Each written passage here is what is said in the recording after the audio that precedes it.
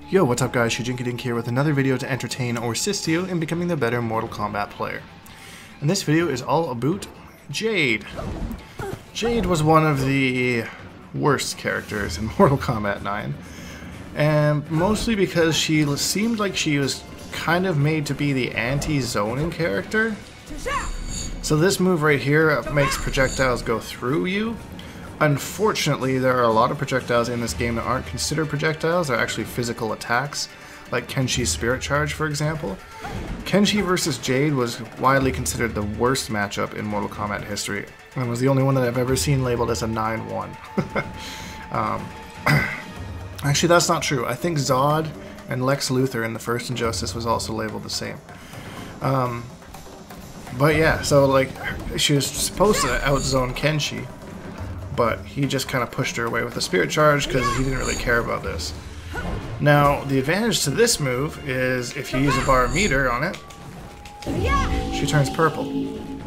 Now that makes her invincible, but she also takes, or sorry, not invincible. You can't stagger her, so if you hit her, it's just like super armor.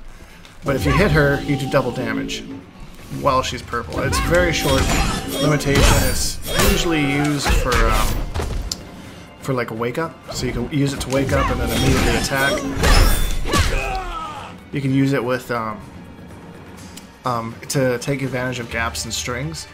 Works really well for that, or just to reverse pressure. You know, if you have Johnny Cage all up on it, you can throw this out. She had a couple of decent tools. Her back two was pretty good when you use it up close. You know, so every once in a while you see someone doing this. And she got this little pokey panic. So she had an okay neutral game. Her projectiles were quite slow, but she could control where they go. And then the enhanced one comes back sometimes. Sometimes it just decides it's not going to come back. I still haven't really figured out why, but it seems to be a thing. I wish that comboed. I think in the tournament edition that does combo. And then she had the shadow kick.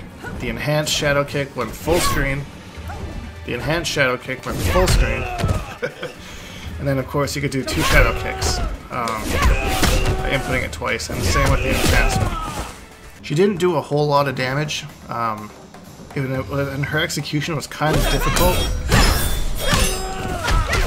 There's just so many characters in the game that kind of does what she does easier.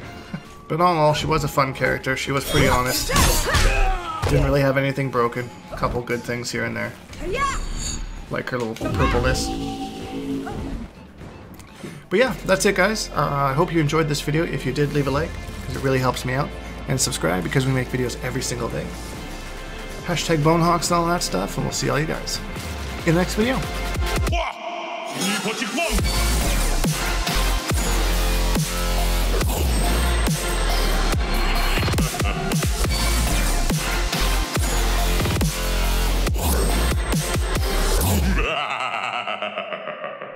Accept your death.